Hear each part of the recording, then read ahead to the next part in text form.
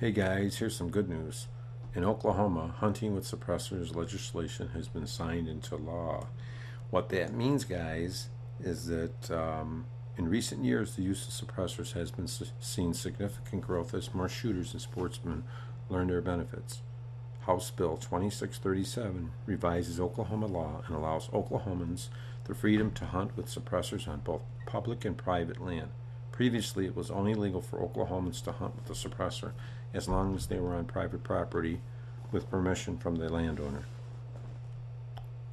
This is really for many of the NRA members and the supporters. We have won this very important pro-gun legislation. So now in Oklahoma, you can hunt with a suppressor. This is actually law now. This was signed into law yesterday, April 26th. Or actually Tuesday of April 26th. Thanks a lot, guys, and remember, vote, vote, vote, and make sure you are an active NRA member.